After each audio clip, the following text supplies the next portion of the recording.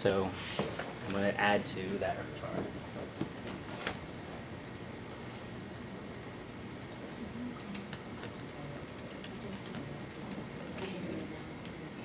So I appreciate the ones who scan their project fully and printed them out fully. That's nice because we are going to make comments and marks.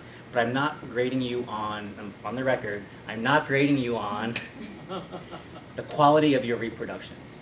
I'm grading you on, are you capturing your reproductions to the best of their quality, not the paper in which it's being presented on, not the how you tile it and put them together.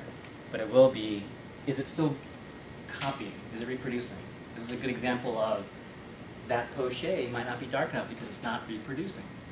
And why is reproducing so important?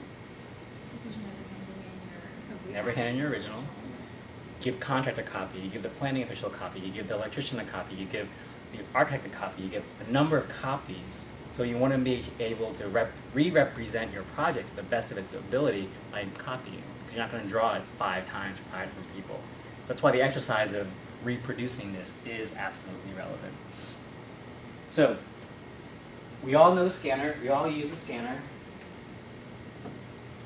to take a large floor plan and scan it in pieces. Okay? So you scan one corner, print that corner, scan the other corner, print that corner, scan the other corner, print 4 corners, or however many corners you need to copy. There it is. 8.5 by 11 costs you nothing. Just like this.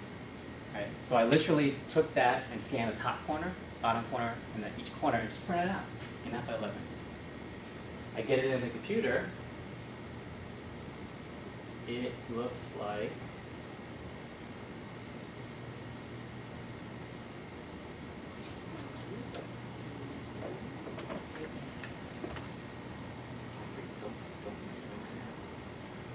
so we're reading PDF. Right here is your page thumbnail, and there it is. Right. So there's one corner. There's a corner. There's a corner. There's a corner.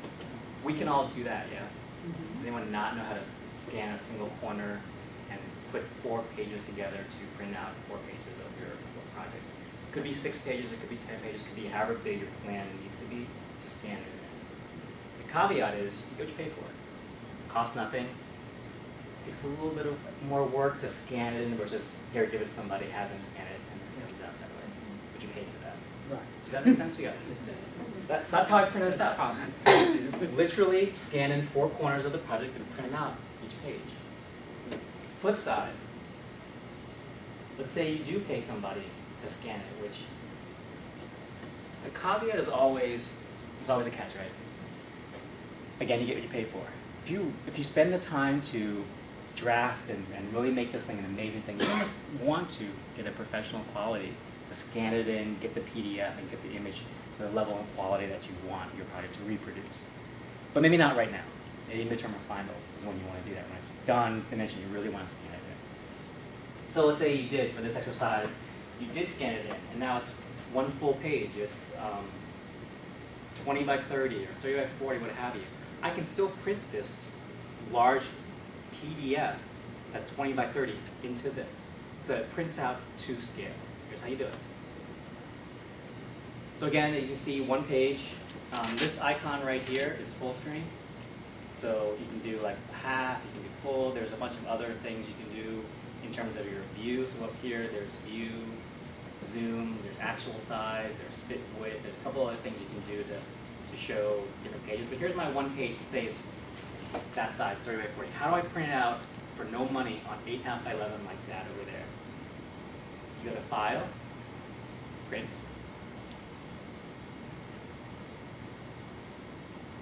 And we all know that this 8.5 by 11 piece of paper is not scale.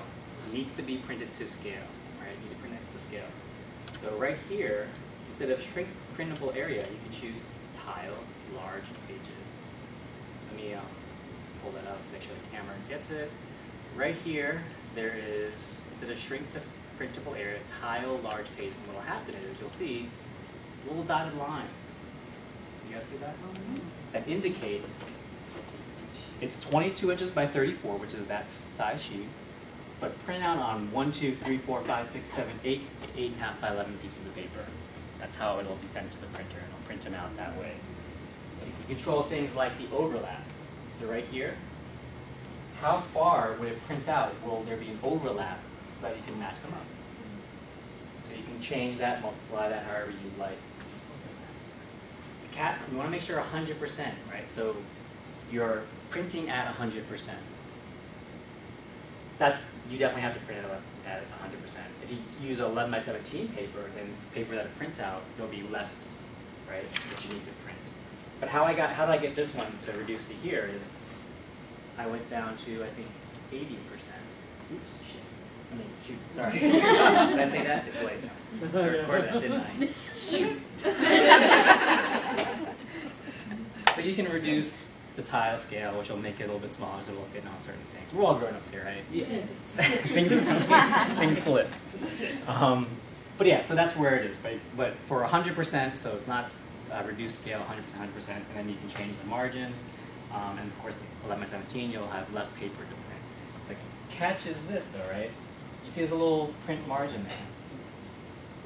I'll say this for the record, and I'll say this on camera so that it's captured. If you're going to do this, I'm not going to, again, take your points and your grade down for tiling this, but what I will ask you is cut that line out so it matches up. So that when we are marking it, it's as good as it can be. So all I did was tape them together, little tape on the back so that they're all matched up, but what I didn't do was take that out. I'll write this on here and say, take this line out if that's the route you're going to take. Otherwise, you're welcome to print out large copies for yourself as well. Question? What's the ideal overlap like? You can see there's, there's a little bit of N there that crosses over, and T and the N, so you can kind of, adjust that as you need. But when you have the, and see how much that overlap. Because I mean, every drawing, depending on how detailed the drawing is, a small overlap would be okay. But if it's really detailed, maybe you need a bigger overlap so you can lay them together. Question. And you did that one at 80%. That's smaller one, that's right? why it's and is that going to be all right for us to do? No, so 100% for you. I just did it just so that I okay. saved paper rather than doing a whole bunch of them. But yes, for you folks, 100% no scale. Simple, huh? Yeah. You're starting to feel my, that was 7 minutes, really? Wow.